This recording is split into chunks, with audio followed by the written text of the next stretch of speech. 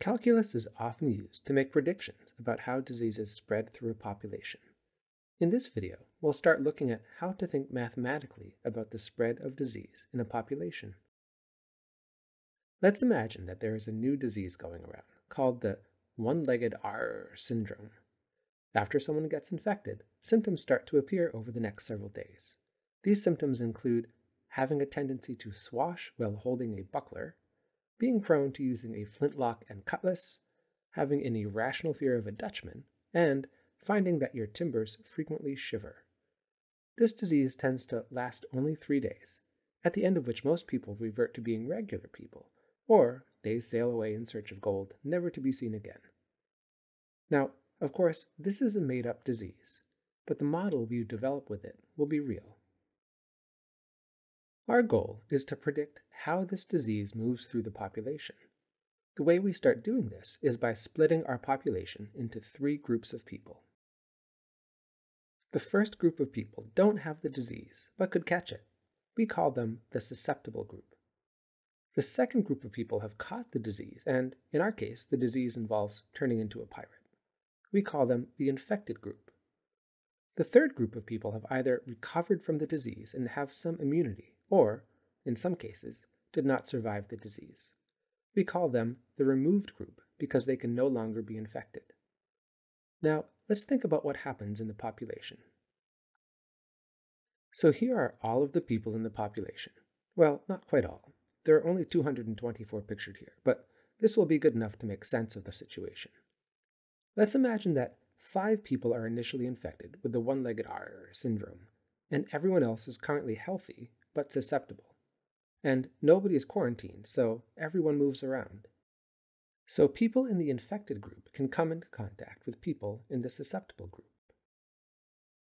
And at the end of the day, some of those people who were healthy are going to become infected. And if another day passes, some more people will become infected. And after another day, even more will become infected. But then, since the infection only lasts 3 days, the people who were originally infected recover. Now, our goal is to predict how many people might be infected and removed on any given day. So let's think about how we might model this situation mathematically. Here are our 3 groups, and I'll simplify this picture a little, using S for the number of people in the susceptible group, I for the number of people in the infected group, and R for the number of people in the removed group. And then we can think about how individuals move from the susceptible group to the infected group, or from the infected to the removed. Now, to help our exploration, I'm going to make some things a little more precise.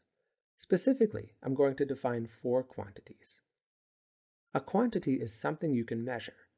In this scenario, the 4 quantities are the number of days since the first infection, which I'll write as T, the number of people in the susceptible population, which will be represented by the letter S, and I'll point out that this number changes each day, so S changes along with T, and I'll write this using function notation as S of T. I will be the number of people in the infected population. Like S, this quantity changes each day, so we can write I of T to indicate the relationship between I and T. And the 4th quantity is the number of people in the removed population, which, like S and I, we can write as R of T. Next, we should think about what factors affect S, I, and R, the number of people in each group as the number of days increases.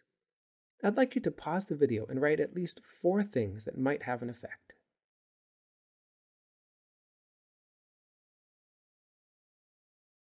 What are some of the things you came up with? Here are some suggestions that other students have made.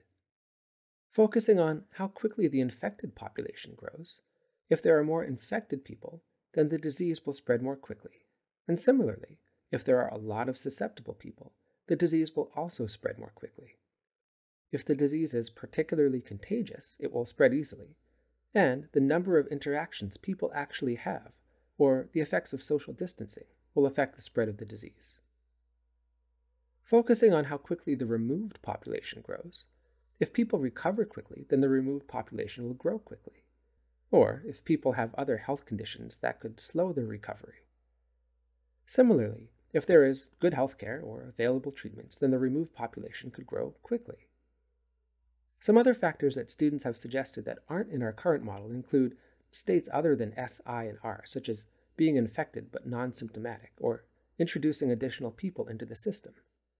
There could be different rules for moving between states, such as losing your immunity. The population might not be uniform, or the mixing of people might not be so perfect. And we could institute a quarantine. These could all be factors, and different models can take different things into account. In our model, we're going to keep things simple and not account for some of these other factors. We're going to lump things like healthcare into the overall recovery time. Also, we'll incorporate the effects of social distancing into the number of interactions that actually happen each day. So now we've considered this scenario of the spread of disease and how we might start thinking about it mathematically in terms of quantities.